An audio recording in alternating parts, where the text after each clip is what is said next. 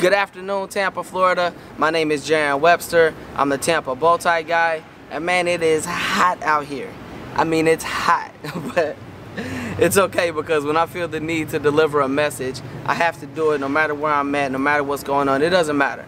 So what I want to talk to you about today is a sinking ship. We're all familiar with the Titanic, right? So when the Titanic was going down, when it was sinking, then people were trying to abandon ship. Okay. You can compare that to what happens in life sometimes. So let me start off by saying that not everybody is meant to be in your life forever, and that's okay. I'm gonna start off by saying that because sometimes when you experience, have you ever experienced a hardship or an extremely difficult time in your life, and next thing you know, people just start disappearing. They stop communicating with you so much. They stop interacting with you online so much. I mean, people just start falling off the map. Have you experienced that before? If you have, during that hardship, people probably perceived you as being a sinking ship. But like I said, not everybody's meant to be in your life forever. Not everybody is going where you're going to. And if that happens, if people disappear when you need them most, they weren't meant to be in your life in the first place. So understand that, realize that, use it as fuel. Use everything as fuel, okay?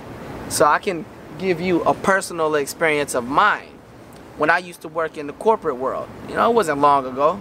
I was in the corporate. Hey, the corporate world's cutthroat now. Y'all better understand that. You better look out for yourself because the corporate world, they don't care about you.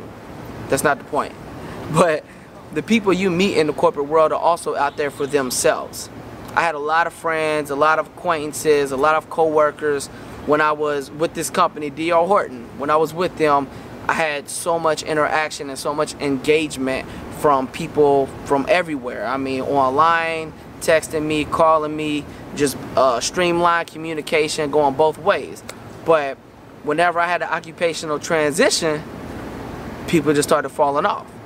It was less interaction online. Certain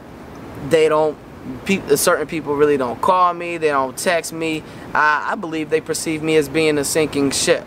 I mean, I still have some meaningful relationships that came from being in the corporate world, and those are the relationships that really mattered. But I felt people were perceiving me as being a sinking ship, and it doesn't impact me, trust me, because I use it all as fuel.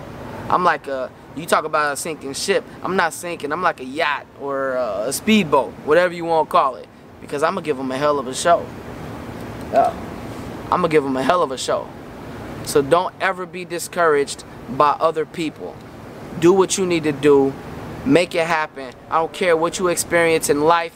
You're not a sinking ship. Alright? Take care.